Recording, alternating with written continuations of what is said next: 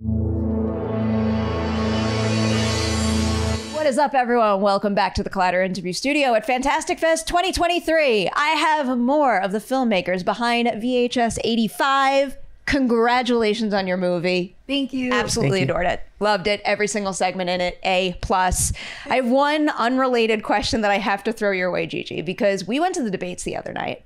I came here. This is my first Fantastic Fest. I was very excited to see the debates. Now I want to participate. Given you are, I don't want to fight you though. So did you see my smile? I was like, finally someone. Don't fight next year so I can fight. But what would be like your pointers, your tips and tricks for someone who is about to get into that ring for the very first time? Yeah, I mean, definitely have as much alcohol before. That's good. And definitely, because you gotta be in a really good mood to get in there. And I think the debates is the thing that helps you test your improv skills and test your comeback skills and your street smart skills and your anger skills. And you see, like, how much passion you gets shown in that ring. These are all things I need to work on. So maybe this just Natasha like kept getting further away. Yeah. She asked me to fight her. I said no. She straight up said no, thank you. I'm not trying to get my ass beat in a room full of my professional peers. One of the things I stress about with that idea is I don't know if I could actually punch someone I like. I feel like I like everyone here. Like, who would they find that I'd be willing to punch? It's true. In the years before that I've been asked to do the debates, it was always someone I liked. And but things change. Things change when you're in character.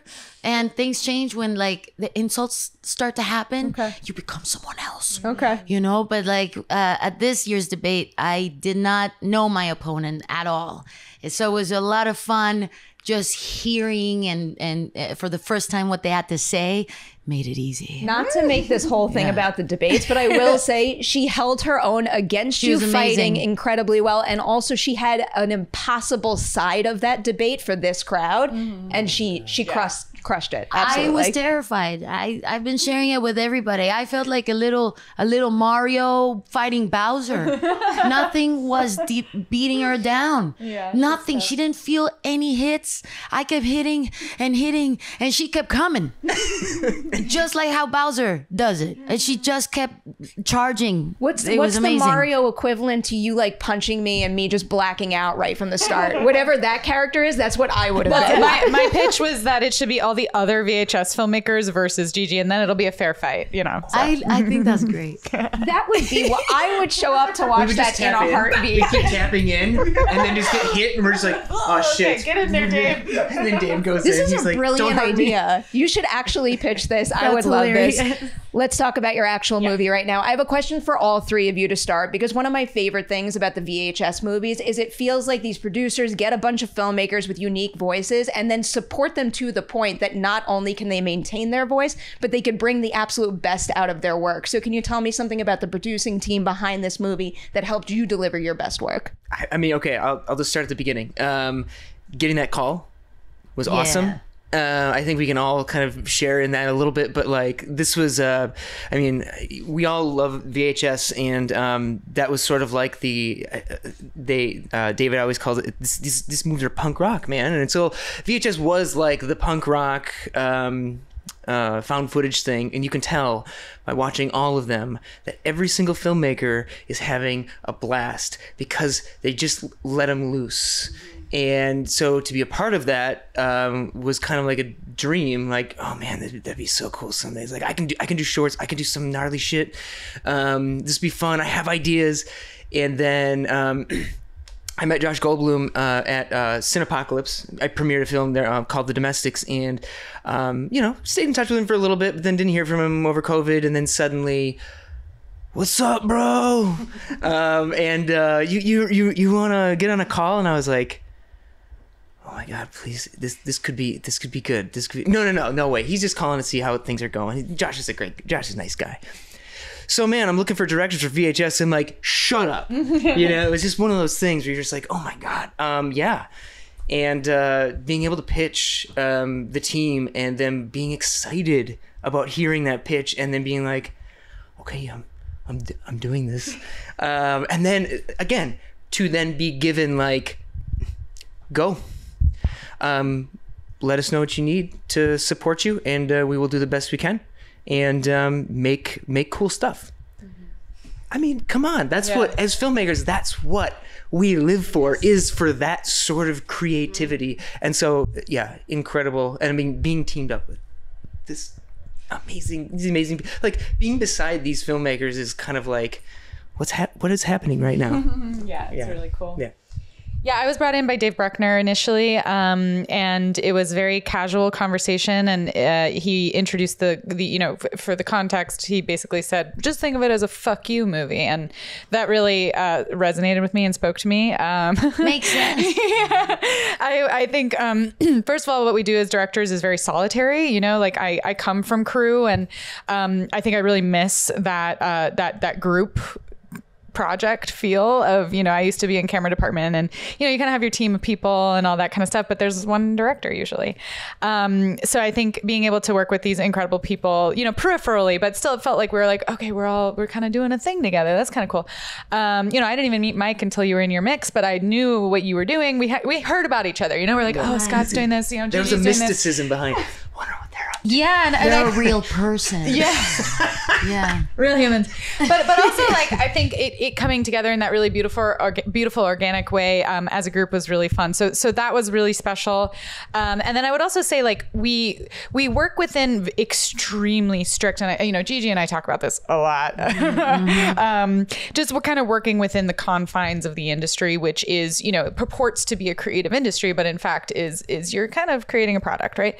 And we are sort of we are like birthing from product to creativity back to product.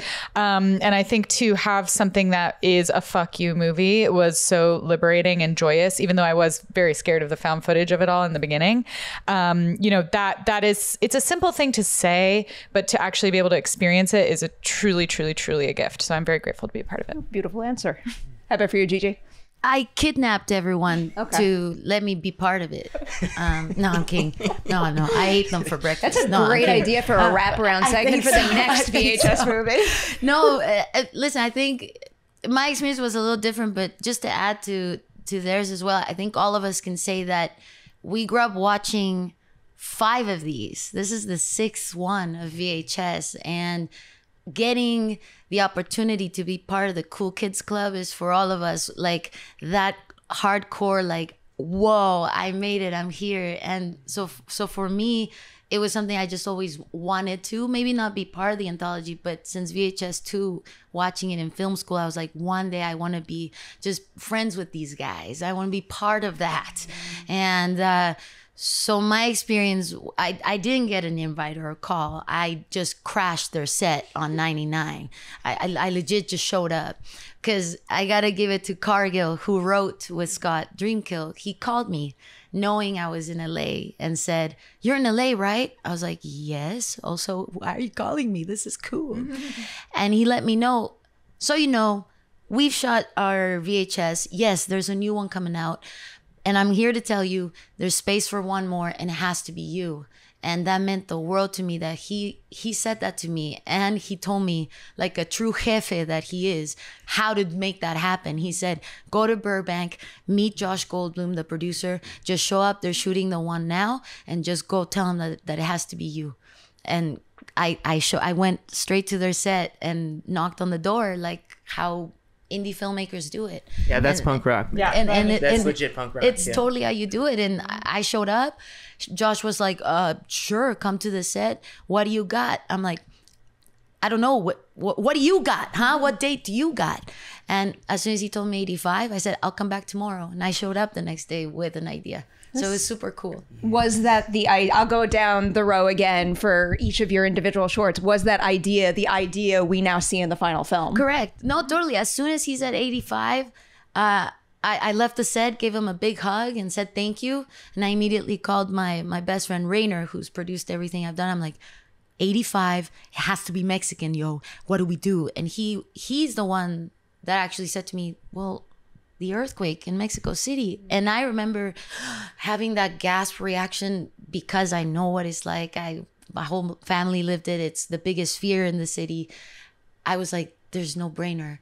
but we're gonna put that Gigi twist at the end. You know what I'm saying? You know what I'm saying?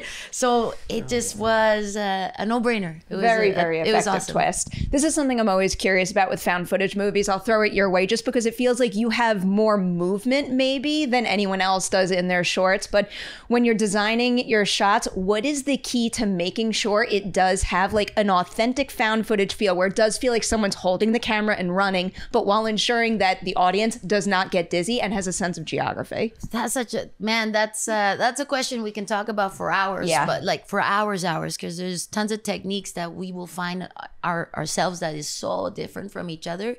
But I can tell you that in mine specifically was completely feeling organically the emotions of the cast and feeling what is adrenaline rush to survive. Because mine was very inspired by Rec. It's real time. There's no moment in time. There's no space later. It's just a one time only. So for the camera, it really was who's reacting, and if you're the cameraman, how do you react to the situation? What are you going to want to film? Or maybe are you distracted, but the thing is filming something that you're not looking at? So it was a lot of feeling the cast, and it was our cinematographer holding the camera while being hugged by the lead actor to just feel his energy, and how he would react to who is talking would make our cinematographer move the camera. So that's how we did it, just to feel the energy of how tragic it is. Oh God, that feels like such a warm, loving way to make such a horrific short film. Definitely. Emphasizing the actors, I'll go to you now, Natasha, because it does feel like your idea needs a pitch perfect lead performance or it doesn't work. And I believe you worked with Siobhan before, right? Yeah, Siobhan is one of my collaborators. Yeah, I love her dearly. Exceptional. Yeah. What is something about your previous collaborations that signaled to you she'd be perfect in the role? But then also I want to know something she did while shooting that made you go like, damn, we know each other, but I never even realized you were capable of that. Yeah, Siobhan is a really interesting actor because on the one hand, she's incredibly beautiful, very polished. And so she will often get cast as, this, perfect, stunning, gorgeous, model-esque, and we really wanted to go the opposite direction with this, because performance art gets mean, it gets dirty, it gets raw. And she actually, I think that was the part she was the most freaked out about. And so the performance is very influenced by work of artists from the era, but also a lot of the work that my own mother did as I was growing up. So it was like sort of a love letter in some ways to those real people who were doing that work and, like raised me in a lot of ways. But we watched a lot of actually my mom's old archival videos of her performances. She's like getting naked on stage. You're like, there's my mom. But Siobhan really, she had, I think, some intense conversations with my mother and about sort of like vulnerability and how do you, feel the confidence and stuff. And I think my mom just said like, oh no, you leave your body. She's like, no, you're performing a seance. Like you are traveling to another dimension. These shamanistic performances that these people were doing at the time. So yeah, I think that was really fun for me to see Siobhan. She's very classical, she's Shakespeare. She's very polished and, wants to know her lines before and she wants everything to be perfect. I'm like, no. It's a performance. We wrote a performance. See this part where it says she performs the incantation? That's a 3-minute sequence. And that's all you, baby girl. Like we set up mics for her. We taught her how to, we were doing live distortion. So the film is a live performance that we archived basically.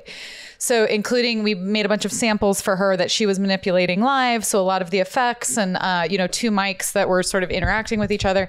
So she really had to learn a lot of these sort of avant-garde in the 80s techniques. And yeah, she got a little messy. So was it a situation where your audience was actually seeing what she was doing in the room? For parts of it. Yeah, for parts of it. We did have a whole day that was just her. And I mean, I was in the audience because it's found footage. So I was like, I'm going to sit here. I happen to know someone else in your audience and I'll always always take an opportunity to shout out Andrew Guy because he is wonderful. Andrew. What kind of direction do you give your audience members so they could at least start to picture the wild things that happen? So they at the did end of have your her. film? Sorry, I understand your question now. Yes, so they did have her. So we shot them on the last day so she could kind of relax. I think she performed it in sweatpants or something, but she gave them a show.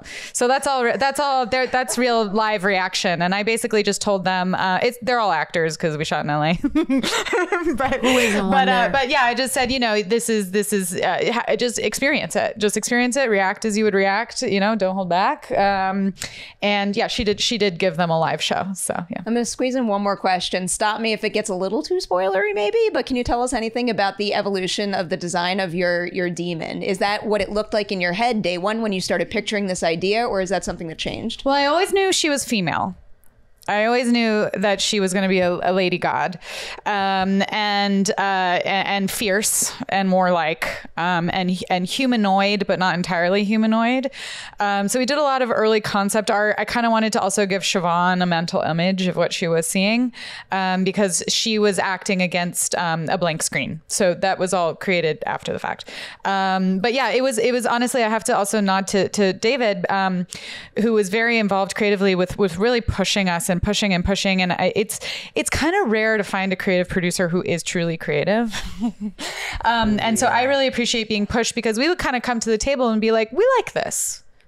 This is finished, ? I say, no, it's not. Go back to the drawing board. Okay. So we go back and we just kept pushing and making her dirtier and rawer. And, but yeah, we started with, I know she's female. I know she's tall. She's like 12 feet tall in the virtual world. And we kind of developed her from there, but I like her a lot. So effective. Yeah. I love her already, and I want more of her. Mitlan should have a wedding. Well, isn't it interesting that our pieces are so? I mean, it's a summoning. It's like we're bringing these gods back, which I think there's something kind of cool about that. There is like, in addition to the wraparound, at least, it does feel like there is connective tissue, even though each short in this movie feels so uniquely your own, which I appreciate. Mike, for yours now, you were talking a little bit about when you first joined the project. When you first signed on, did you know you'd have the opportunity to essentially make two? Yeah, so that was kind of part of the pitch. I knew that I wanted to have these two pieces that felt very different. The first part I had very, very clearly in my head. The second part was kind of like I was figuring it out. I knew I wanted to go. I knew I wanted to. I don't want to get too spoilery, but like I wanted to have some sort of a revenge payoff, but I wasn't quite sure what that was, and I knew I really wanted it to feel completely different. So again, you did feel like here's the next segment. And when I pitched that to David and Josh and Brad, they were all kind of like, oh yeah, that's cool. Like let's go. And so that was fun to figure out, and then fun to kind of discover, like, to do something against the norm of like what you would expect that killer to be and do. You know what I mean? And what they're a part of. So cool. lots of fun exploration there, and yeah. Yeah. Okay, I have a broader found footage question for you that's nice and safe before I ask one that might veer too close to spoiler territory. Yeah, sure. When you have a group of friends who essentially get picked off one by one, what is it like figuring out the perfect camera person, the perfect storyteller for that story? That's a great question. Yeah, that's really good. I knew I wanted, so our segment sort of has this like, it's like there's like a very kind of a light love story in it, like new love, like meeting somebody or maybe somebody that you've known briefly, but like kind of like smitten by. And I wanted to be on the side of the camera. I wanted the cameraman to be the one who's sort of like smitten by this girl and how it doesn't look like it's gonna work out. But they end up kind of like, hitting it off, and it's fun. To me it was like the whole like the camera handoff. Do you want to try? Like that to me was like a really sweet moment, and I really wanted to build this sort of like that sort of character with the cameraman and with Rob, Robin, and let that kind of blossom throughout the movie up until when she, takes the chance to go skiing, and he's kind of like, yeah, you got this, come on, it's so good. And you end up really, it was important to me to enjoy being with these people, sort of like you were with a group of friends. You're not with a dysfunctional group of friends, which I feel like is such an easy thing to fall into in horror, where you kind of hate everybody, and you're kind of just a trope. You're waiting for each person to get picked off. Right. It's far worse to like feel even to feel neutral, because you're like, okay, whatever, yeah, these people are fine, and then to see something terrible happen to them, because you're like, none of them deserve any of this right now. And so, and that's the point, you know what I mean? The point is that something bad could happen at any moment. And I think we're living in a time where that's very, very true. Mm-hmm. Yes, that element of it did freak me out quite a bit. So this is the question that would get a little spoilery, but I am often mesmerized by the artistry that goes into gore and makeup effects. So can you maybe give us one non-spoiler example of something you did on set,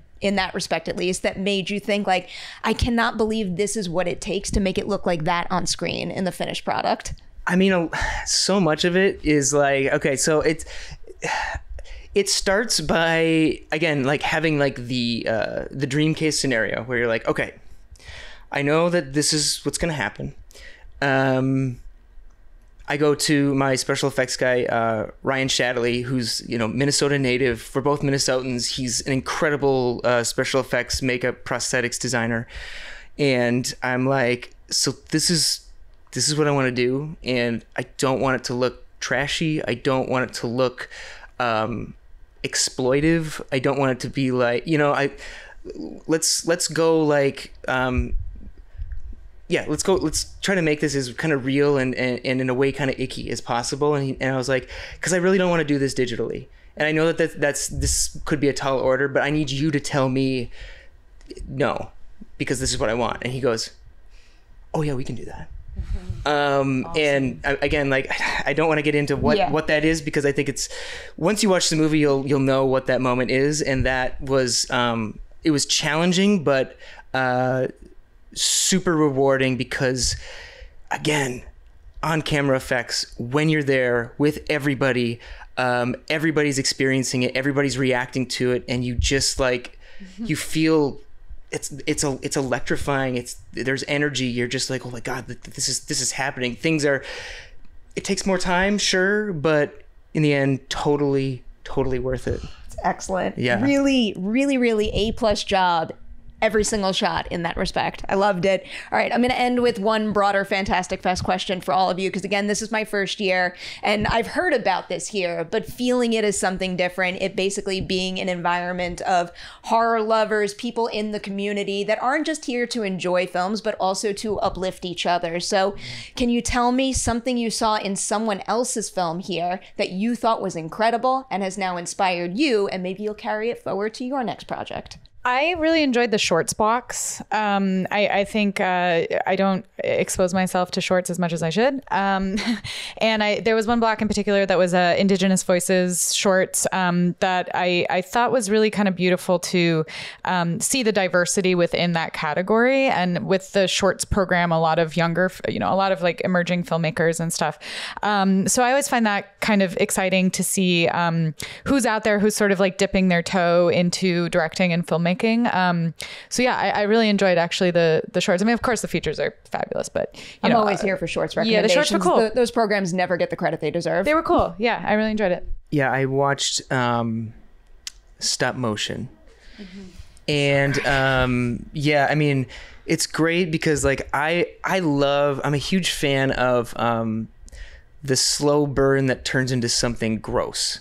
You know what I mean? Because when you start with gross, where do you go from there? You know what I mean? Because then it's kind of like, well, I mean, I feel like we've been witnessing this for 90 minutes now, and you really have to do something, to kind of beat. You're upping yourself throughout. But again, what was really great about stop motion was it did kind of have this little bit of a Shining vibe, where it's this woman who's kind of losing herself in this stop motion work, which gets really, really like icky. And then finally what she ends up doing, you're just like I haven't squirmed at something really recently. And like, it's not even that it was that gory per se, but it's the actions and the things that she does that were like, you know, you're just like, okay, God. The blade is getting closer to the leg. It's yep, here it is. Now I want to see this movie. So, it's really good. Yeah, you can tell there was a lot of care, there's a lot of thought, and I really appreciate that when like a filmmaker will take their time and let you just get in, and then finally just say, and you're just like, stop, god dang it, you know what I mean? Yes. Like it's and they did it and that was really fun. Very appropriate description of that movie there. Yeah. And I gotta see that. Yeah, I gotta see it's that. wonderful. You know, I can talk about many of the films I've seen here, but this is my 5th year back. I've been back with 3 features. I've been back as a shorts jury.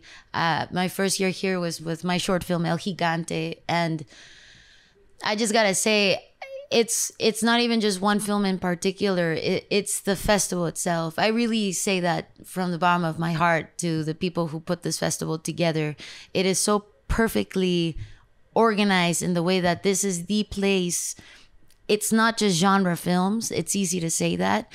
It's where you're gonna see from bizarre to so much heart to the absolute most disturbing. You're gonna see a rainbow of weird in this festival, and you're also going to see so many familiar faces coming back.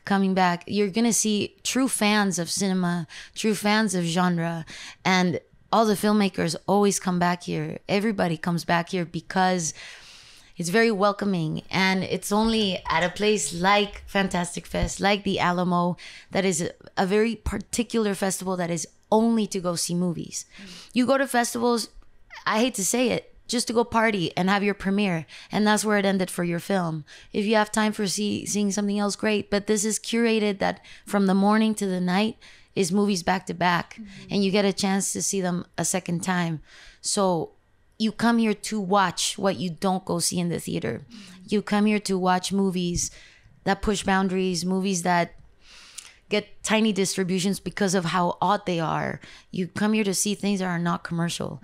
And there's a film for everybody at the end of each year that I've been back. And I gotta say, this year, it was still amazing how many people remember my short film. It's not happened to me in any other festival, that they're like, I remember your short from 7 years ago. When are you going to hear that? So that's the praise I have to give. Yeah. And what a perfect place to premiere this movie, right? Like 100%. This is a whack, like this is not necessarily what I would describe as broad appeal film, but to see it in the theater completely come alive, like a film doesn't come to life until it's in the theater and shared with other people. So I think for all of us to finally like truly see the thing grow and breathe and start to have its own energy and electricity at this festival was like truly the perfect place for us to watch it. I couldn't agree more. And this is my second time that on purpose I hadn't seen the film because I wanted to experience it with the fantastic audience. So I did that last year with Satanic Hispanics. I'm like, I gotta do this again because you felt everyone's energy. And so watching our movie VHS 85, the laughing, the fuck yes, the oohs, the all, I was doing that with them. Yeah. So it's truly you are here to be a fan. You're going to get to experience it. Fantastic Fest is a very special place, but I have a feeling you're going to get a very loud reaction at your next festival too. Yeah. Beyond Fest is the next stop, right? Here we go. Oh, it's the same sick puppies at Beyond Fest. So. Oh yes. That's gonna be a first for me. That is my community. Oh, you're gonna live it. I can't wait. It's going to be a good time, but in particular, like what you say about Fantastic Fest, to actually feel it firsthand now, like it is incredibly accurate, and I have a feeling I will be following in your footsteps and coming back to this festival for years and years. Huge congratulations on VHS 85. It's so good. If you're not in LA at Beyond Fest, keep an eye out for this movie. Do not miss it. I will guarantee you will love it.